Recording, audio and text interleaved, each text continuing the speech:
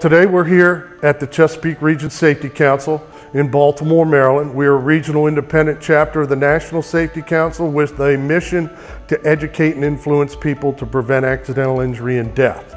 We are conducting a workshop today. We have folks who have medical cannabis cards or prescribed as medication. We have law enforcement officers who are field sobriety folks. We have virtual simulation for driving tasks. And what we're going to do is bring them all together. We're going to allow them to partake in their medical cannabis. We're going to do some evaluations of them. We're going to see how they function after using their medical treatment. We're trying to bring awareness to the impact of this on your functionality. We're doing it because we are a safety organization who primarily works with occupational safety and health folks. We also do defensive driving programs. And what we want to do is not pass judgment on whether we like this or don't like this.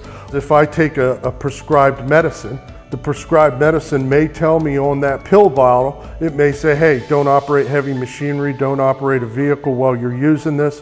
What we want to try to do is bring to people's attention an awareness of the impact that this medication will have on them. We have safety and health professionals who are going to be here observing and interacting with these people to try to gather information, gather knowledge, so that we could turn it into wisdom and use it in the workplace in our training programs.